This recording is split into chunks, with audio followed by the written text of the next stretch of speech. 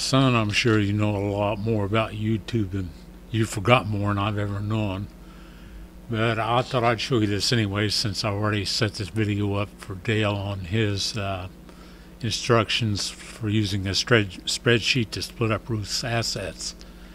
And all the videos I do are in 1080p, but for whatever reason Google doesn't seem to recognize that they are 1080p, even though I put the link in they recommend.